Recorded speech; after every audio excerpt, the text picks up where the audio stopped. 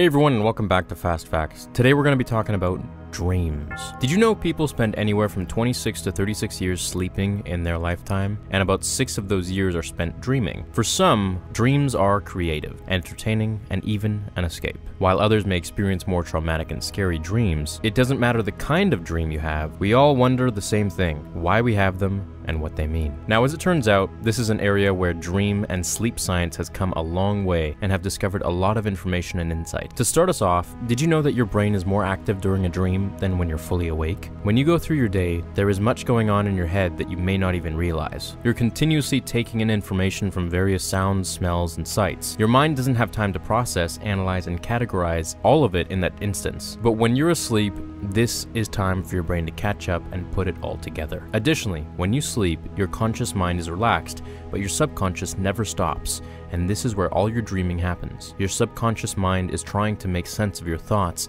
and concerns. Do you guys want to know something really creepy?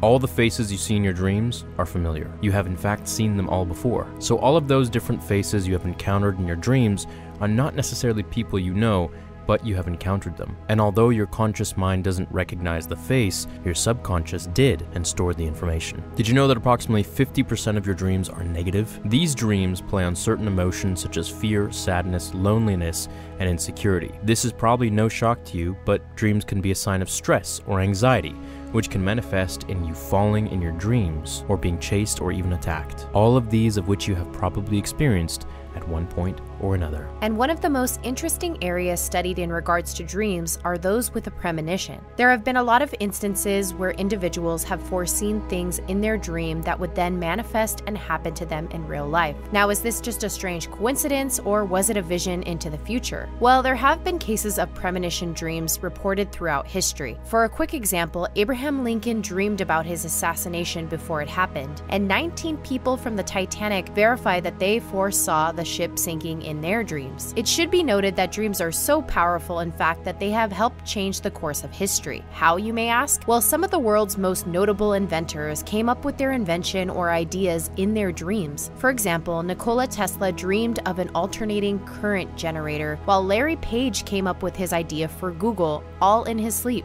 Majority of people have several dreams each time they go to sleep, but may not remember a thing once they wake up. In fact, about 10 minutes after waking up, about 90% of people forget the details of their own dream. Well, that concludes this episode of Fast Facts. We hope you learned something new about dreams, and we will catch you all in the next one.